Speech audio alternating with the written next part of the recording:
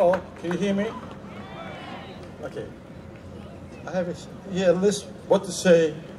As a survivor, I never take orders. If I take orders, I wouldn't be here today. Period.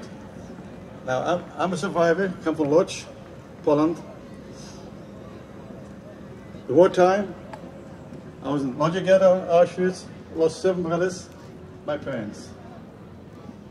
When I'm sitting here, watching all of you, I wish this could be in 1939, seeing the Israeli flag have a country.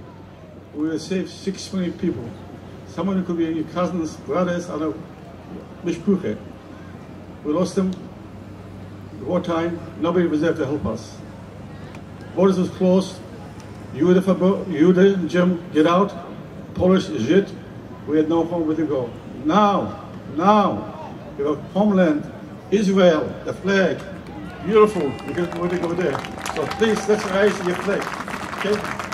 Thanks you for coming here. God bless you all. Bye-bye.